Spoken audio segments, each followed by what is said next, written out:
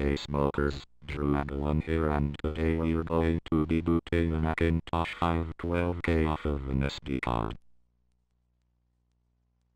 You probably think I'm crazy for trying to get every computer I own to start up off of some solid-state medium, and you would be correct.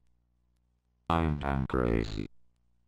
So this is the Macintosh 512K, the second Macintosh in a long line of Macintoshes. So it's as close to the original as you're gonna get, or I'm gonna get anyway. So for those of you wondering about what was going on in the last video, you probably were thinking I was running this off of some floppy disks or something. But there's a slight problem. The disk, it won't go in. Well, good thing I have that external floppy disk drive that, comes with all these guys. That would be all fine and dandy, wouldn't it? This doesn't work either. So what's going on? Something wrong with my Mac? Well, kinda.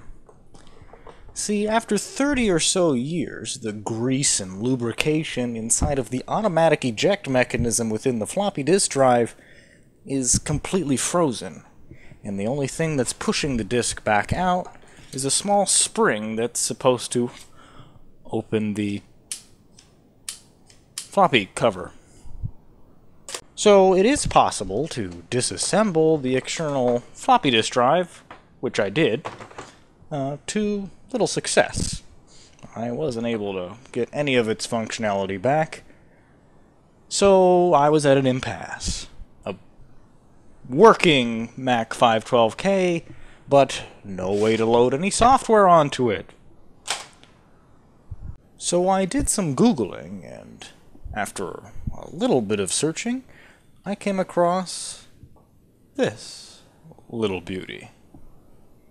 So this is the floppy disk emulator, built by Steve Chamberlain from his Big Meso Wires website. It is literally a Macintosh floppy disk to SD card adapter with built-in file system browser for choosing your disk image on the SD card. So you can have an entire library of floppy disk images right at your fingertips. It is a dream come true for anyone with a Macintosh of this age. So for those of you who want to know how this thing works, let's take a look and have the proper first time sticky screen protector thing removed. So from here you can navigate file system directories right at your fingertips, right from this printed circuit board, to select a system to boot the Macintosh. So let's go to System Disks. As you can see, it has system disks all the way up to System 8, which is pretty much outside our grasp at the moment. So let's start with 1.1.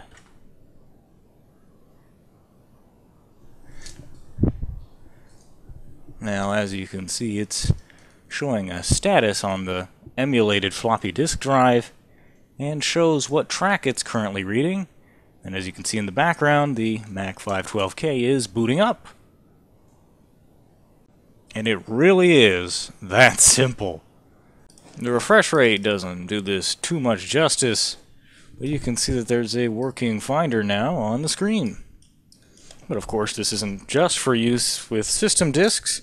There's also a large variety of games and other utilities that have been included in this SD card.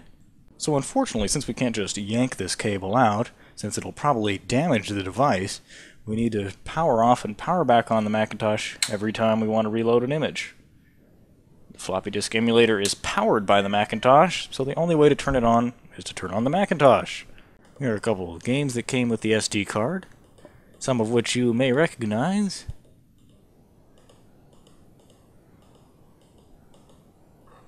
And not all of them are playable, since some of these images are 800 and 1440K or 1.4 megabyte floppy disk images, which are incompatible with the 512K Mac, which can only take 400K floppies.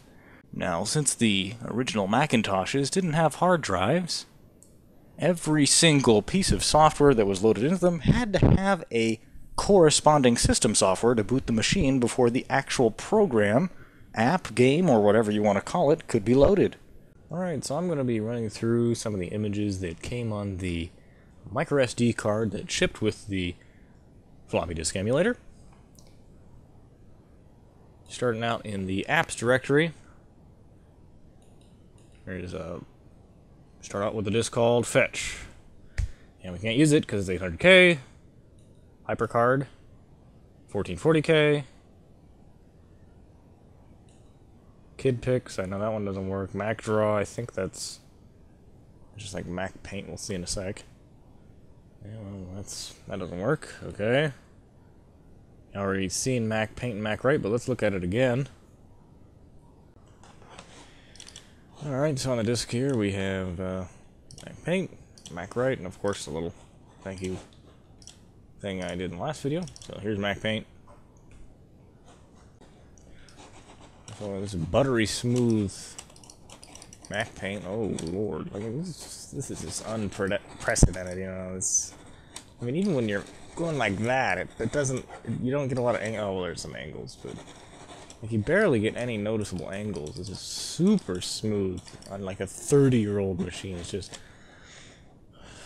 Steve Jobs just was just like, make this perfect, and it happened. Okay, it happened. This is probably one of the best monochrome drawing programs in the world. Many artists still use it to this day to create all sorts of fun stuff. It just about covers it for the most part.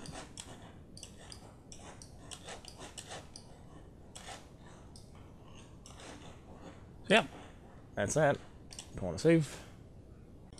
So here's Mac Write. So if you're concerned thinking it's not doing anything, you can just, you know, look at the little green light. There we go. Very noisy, but completely awesome. Macintosh.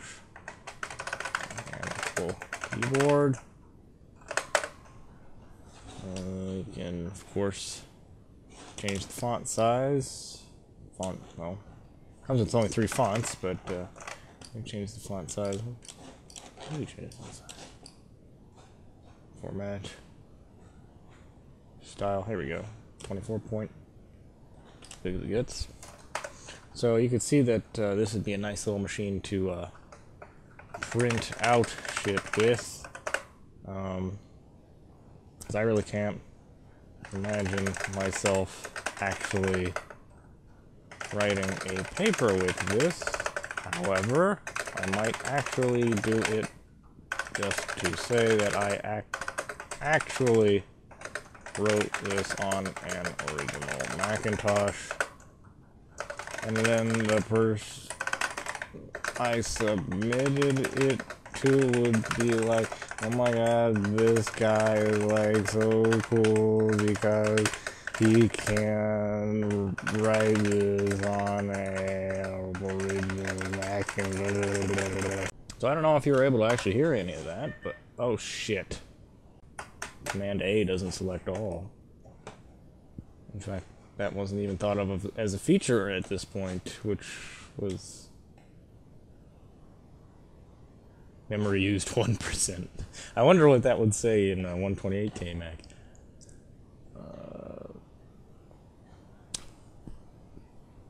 Version 1.0 doesn't even have a date.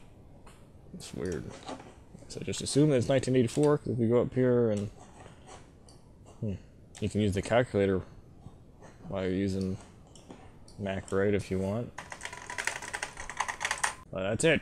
Nothing else. Nothing else is allowed. Save changes before. Oh, oops. That's not what I wanted to do. Now I'm gonna have to open it again. It'll take about 6 weeks.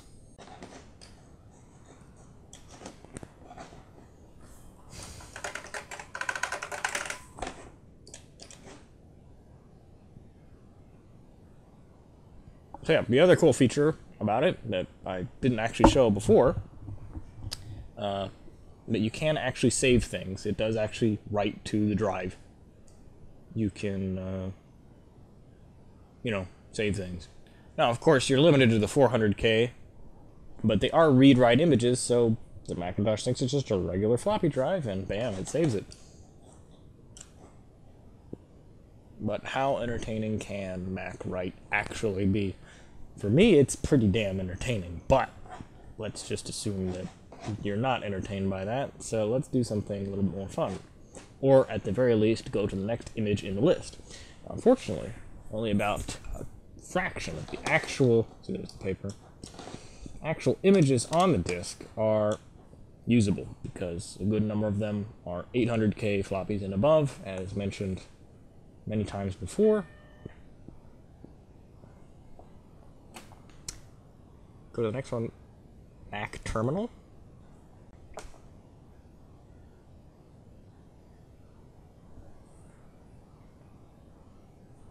I don't know what I would do with the terminal. I guess connect to the interwebs. Yep, that's how you connect to the interwebs.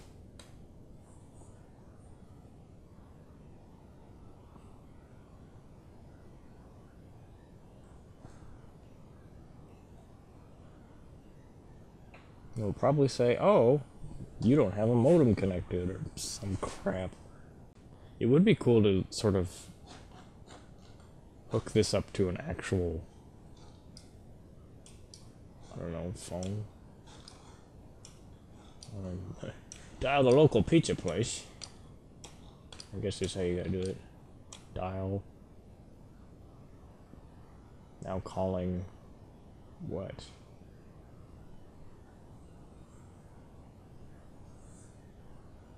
No modem is connected. Oh, well, big revelation there.